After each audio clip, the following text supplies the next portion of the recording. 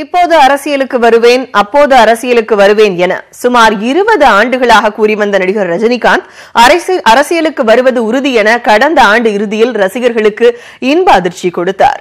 ஆனால் தான் அரசியலுக்கு முழுமையாக வரவில்லை என தற்போது அவர் தெரிவித்திருப்பது குழப்பத்தை ஏற்படுத்தியுள்ளது. இந்நிலையில் 20 ஆண்டுகளுக்கு பிறகு கடந்த ஆண்டு டிசம்பர் மாதம் அரசியலுக்கு வருவதாக ஒரு வழியாக தமது முடிவை நடிகர் ரஜினிகாந்த் தெரிவித்தார். ஆன்மீக அரசியல் என்று ஒரு கொள்கையையும் அறிவித்த அவர் ரஜினி மக்கள் மன்றத்தில் உறுப்பினர்களை சேர்க்கவும் ரசிகர்களுக்கு உத்தரவிட்டார். தனி கட்சி ஆரம்பித்து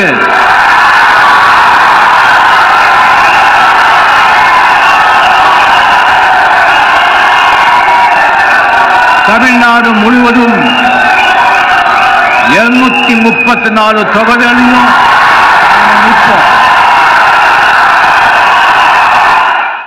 கட்சி தொடங்க உள்ளதாக அவர் அறிவித்து 11 மாதங்கள் ஆகியுள்ள நிலையில் அவர் கட்சி பணிகள் தீவிரமடைந்ததோ இல்லையோ திரைப்பட பணிகள் தீவிரமாக தொடர்ந்து வந்தன.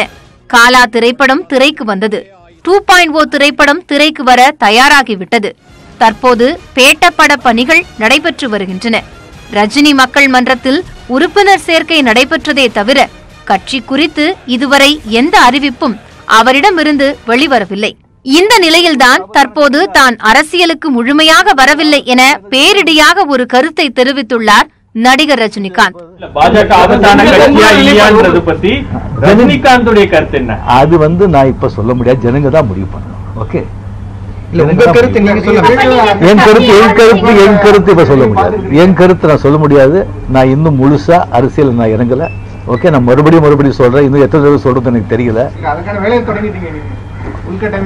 அது நடக்குதுங்க, அது நடக்குது. நான் எத்தனை மட்டும் சொல்லிருக்கேன். அன்றாட நடக்கிற நிகழ்வுகள் நான் பதில் சொல்லிட்டு இருக்க மாட்டேன். தயவு செஞ்சு தப்பா நினைக்க வேண்டாம். முழுசா நான் அரசியல் இறங்கும் போது நான் சொல்றேன் அப்படி சொல்லி நான் கிளியரா சொல்லிருக்கேன்.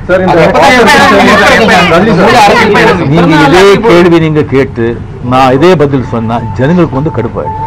ஜனங்களுக்கு இரிட்டேட் ஆயிடும் நம்ம மேல எல்லாம். ஓகே, அரசியலில் இறங்குவது குறித்த ரஜினிகாந்தின் இந்த கருத்து அரசியலுக்கு வருவதில் அவருக்கு அச்சமா அல்லது இன்னும் ஆழம் பார்க்கிறாரா என்ற கேள்வியை எழுப்பியுள்ளது.